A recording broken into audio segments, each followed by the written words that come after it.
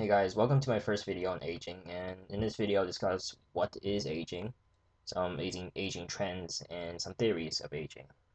So, what is aging? Well, first you have to look around in nature, and you notice in nature that everything ages, whether it be animals or it be some inorganic material such as a block of iron. So I just wrote here, iron rusts. So that's aging essentially.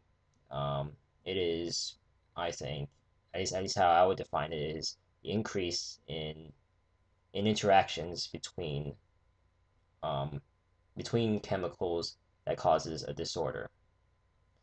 So what happens with iron rust is that iron is converted from iron, pure iron, into iron oxide, a mix between iron and iron oxide, especially on the surface. And in humans or in animals, it's a similar process. It's aging in animals is the inability of the organism to resist changes that bring the animal's health out of homeostasis. Aging is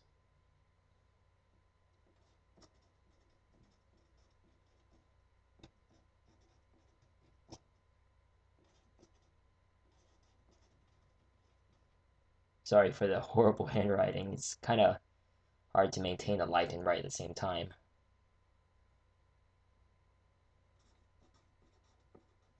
Organism to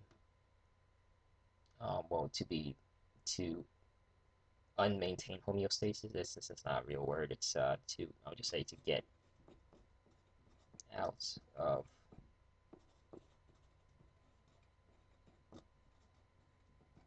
that's horrible handwriting. Okay. Well, for essentially for the organism's body to be out of homeostasis, to be unbalanced, and that is due to stuff like damage. UV rays can damage the skin, and rapid oxygen species can damage your mitochondria and things like that. So that's essentially what aging is. It's probably not your dictionary damage or dictionary definition, but this is how I define it. And aging trends. There is some things like size. Bigger animals such as humans or bears or things like that tend to live longer. Whales, sturgeon fish, which tend to grow really big, and turtles. But the sturgeon fish can live up to about 300 years old, and turtles way past 100, and humans about 100. Well, if you compare humans, whales, and other large animals to the side to flies and worms, there's an obvious trend that we live a lot longer. And then another thing is intellect. The smarter animals tend to live longer, and you're comparing stuff again like chimpanzees, humans versus flies. We live a lot longer. Other things include reproduction rate. Animals who tend to reproduce faster also has a shorter lifespan. See, evolutionary wise, it makes sense because the purpose of natural selection is to select for the trait that will carry on to the next generation, that would cause the species to survive. So a species that can survive by reproducing really quickly will need a longer lifespan because their species will survive at the shorter lifespan, but the point is that they're trying to have massive amounts that is hard, so it's hard to squash them. Stuff like that includes ants. It's really, I mean, we have ants in the kitchen and it's impossible to kill them all. You have like thousands of them in there, you kill them all, the next day they're all back. So those are some three important trends in aging. And then some even more important parts, which are the theories. Now, there are a lot of theories. I'll just cover whatever comes up to mind right now, and maybe next videos I might cover more if those come up to mind. All right, so one of the theories is the telomere theory. Or telomere theory. The theory that as the telomeres shorten, lifespan is, well, the telomeres determine the length of an organism lives. So as in humans, if your telomere is too short, then that would cause the ends of the chromosomes, because that's where the telomeres are. It's a perfect time to draw. That does not look like a chromosome. So here are the telomeres, and this is a chromosome, which I'll write as CHRX. Oh, the light's blinding it. It's not good. Okay, telomere, which I'll write as CHRX. And the ends of it, right here, are called the telomeres. And when the telomeres shorten, because they start off pretty long, and after each successful reproduction, it gets shorter and shorter and shorter until it essentially frays like the end of our shoelace, as Michio Kaku describes. And when it frays, then something happens called cellular senescence. And that is essentially when the cell stops dividing and division just stops. Also, a cell that doesn't stop dividing may cause things such as cancer, which is just rapid, uncontrolled cell division.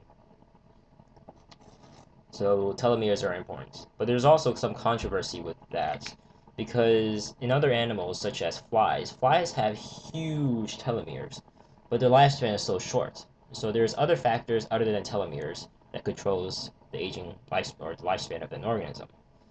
There are also supplements you can now buy on eBay for about $500. You can get about a 3-month supply of telomerase, which is the enzyme that lengthens the telomeres. I wouldn't hold my breath for it. It's just not going to increase your lifespan that much, or at all, maybe. Another theory would be the hormone theory. That different hormones can control your lifespan, or essentially what we are, our size, um, different regulations in our body is controlled by hormones, such as growth hormone and IGF-1, insulin growth factor 1. Growth hormone has a huge impact on aging, especially in rats. A rat with an overexpressed growth hormone gene will live significantly shorter lives than the wild type rats because it causes premature aging. In 6 to 8 month rats, they already start seeing diseases that you wouldn't see until they were a few years old. So children rats get same symptoms of diseases as older rats. Also, if you have in the reverse part, if the rat has a growth hormone deficiency, then they live a lot longer. So that's another thing that's important. Telomeres, hormones. Another one of these important causes or theories of aging is, put it here, free radical theory of aging.